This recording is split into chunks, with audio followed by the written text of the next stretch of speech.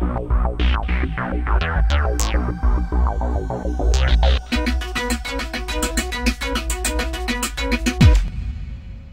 we say good day to you at this moment of your time.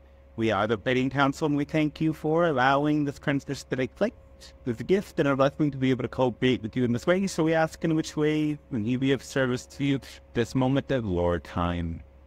Can I ask, how did this planet form? Was it a gas cloud, and how did it actually form to start with?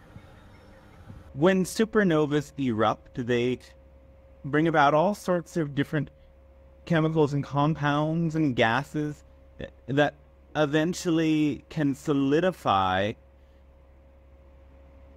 in the right set and circumstances. And then those solidifying compounds start to find a new sun to gravitate around and stabilize and eventually crystallize into a form. Something comes to my mind. You've said before that everything is conscious. So is this matter conscious when it decides to find a new sun? Yes. It's hard for us to imagine that. Yes. There is a consciousness behind these sorts of events. There's a solar consciousness, the supernova consciousness, and the consciousness that goes into the formation of the planet. This consciousness, however, in those dimensions is not a self-aware consciousness, but it is nonetheless consciousness that has a quality to it that is conscious. So, was it dust or gas or plasma? What was the substance that formed into planet Earth? A combination of all of them. And did other planets form at the same time? Some planets did. Some planets that ended up in entirely different solar systems. The supernova projects these conglomerations of energy outward, and they move very fast and go in different directions. And as they crystallize over time, they are caught in the gravitational pull of a star. Okay, and was it hot or cold when it formed? Extremely hot, and eventually it cooled down. However, of course, at the core, it is still extremely hot. Let's talk about the core. The core is still hot from those original days. Correct. And what is the core? Some say it's iron. Is it iron or is it something else? It is iron. And it is molten at the very core. There was a theory that when a meteor can hit the planet, the outer crust can spin into a new orientation. So what is now Antarctica was once perhaps on the equator or something. Yes. Did that happen when there were humans on the planet who were making maps and things? No. Ah.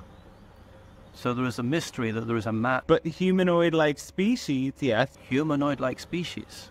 What name would I call these humanoid-like species? Hyperborean. They had technology and civilization and language. Yes. So this is before Atlantean and Lemurian that you've spoken about. Correct. Hyperborean. And did they look very much like us? No. Good Lord, what did they look like? They were very tall beings. You might consider them having an elven sort of appearance. They had a range of skin tones, much like humans, from darker to lighter skins to fairly bluish. They had degrees of advanced technology, including things like hovercraft and other sorts of things that they used to have a rather technological civilization, all of which was completely destroyed and obliterated. Golly, well, this is all new. It's a bit of a digression, but it's too fascinating. I don't remember you talking about this at all before. Have you spoken of this before? Not really. So how was it obliterated? Was it a nuclear war or something? Or a natural event? It was an intergalactic war that brought about the destruction of this species. Good Lord. Are there any archaeological remains or fossil remains? No. Nothing. Later in your future, vague footprints, you could say, may be discovered in Antarctica. It won't be like the structures you see, but it will be very peculiar, an echo of something that is like an etching in the fossil record that cannot be fully identified. Okay. Well, I want to bring the topic back to the origins of Earth. Can you tell me about the magnetic field? What is it? How did it start? All planets of this nature have a magnetic field that is generated by the movement of seismic activity beneath the Earth's surface. And so the spin of different layers of the Earth and the crystalline core of the Earth emits a charge that goes to the outer poles and creates this electromagnetic vortex around your planet. Okay. And as you're talking, I'm thinking, well, if it's magnetic, surely we could get electricity from this somehow. Yes, that would be possible, but would it be profitable?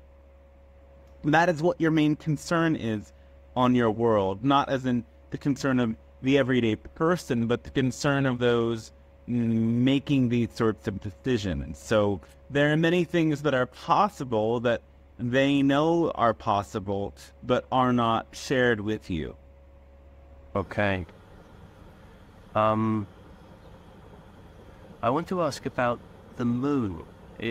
I've heard that the scientists say it's older than the Earth. Is that the case? No. But was it made at the same time, or did it arrive later?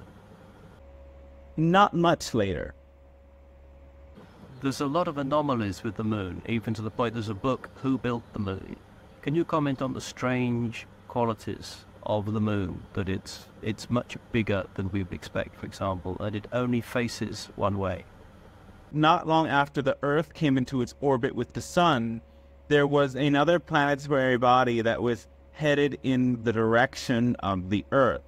These planetary bodies collided, and the moon became what resulted from this collision.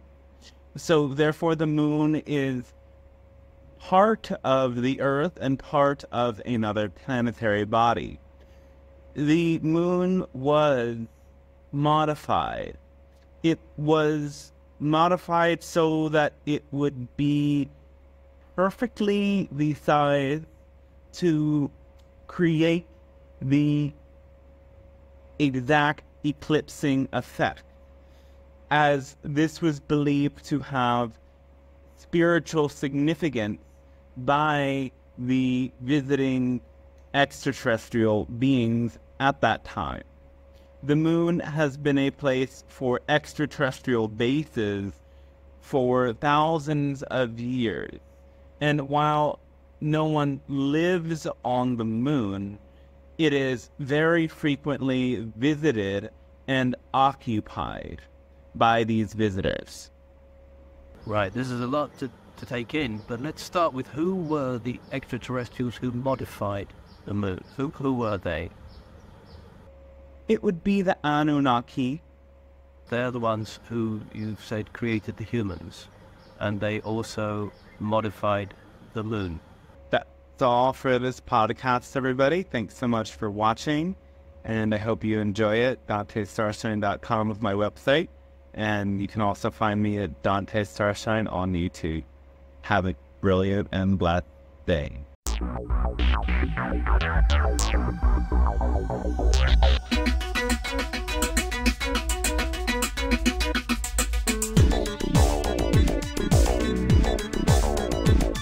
On the spaceship of Babel, we are gliding through the stars on a 5-year mission beyond Jupiter and Mars, a celestial encounter on a future Noah's Ark, and you won't hear us coming, so whisper in the dark.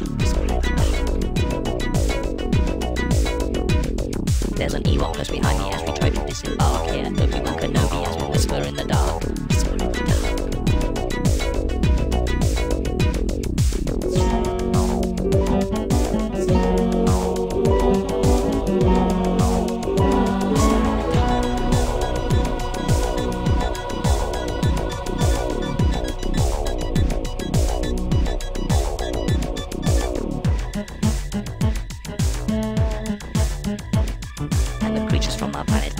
In the hold, we all practice Ayurveda so we won't be growing old. As we speak after the minor with the strangest of quark, who can hear us on the phone as we whisper in the dark.